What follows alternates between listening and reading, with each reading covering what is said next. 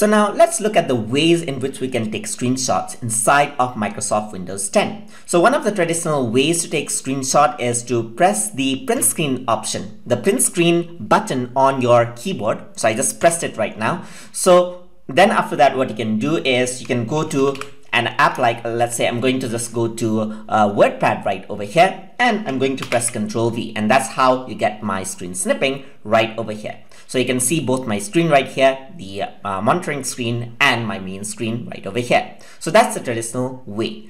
If you have upgraded to the latest version of Windows 10, you'll actually have this option. You can go to the notification area and you can go to screen snip. So once you actually click on this, you can see right over here, there's a rectangular snip right over there. So once you actually click on this and click and drag it right over here, you can see that you can select a particular area of the screen and take its screenshot just like that. So you can just click on this and then it gives you a lot of options actually. So not a lot, basic option to actually draw something from ballpoint pen, mark something, highlight something, and then you can save this out over here onto desktop and then just save it out. So you can save it out as an image file right over here.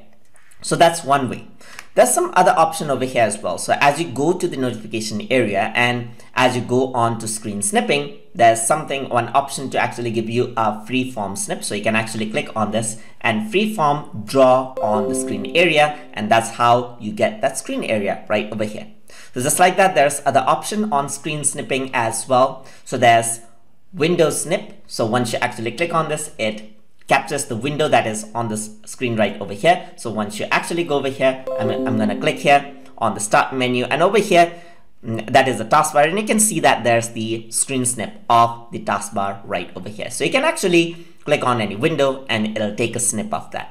You can also go over here onto screen snip and then take the entire screenshot just like this. So this is the traditional print screen SYSQ right over there. So these are the options which are actually provided by the screen snip that is available over here on the notification area.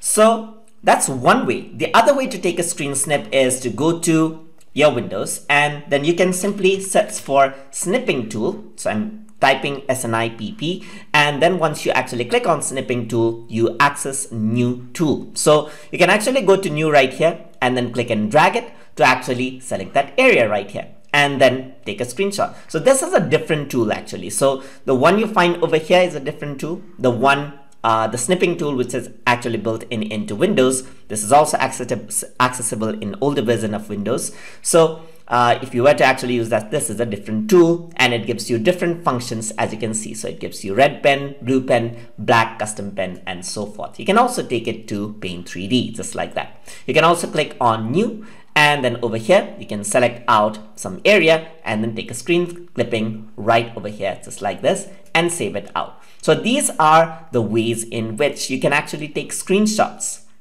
in different ways inside of Microsoft Windows 10. So I hope you guys learned something as always, and as always, please like, comment, share, and subscribe.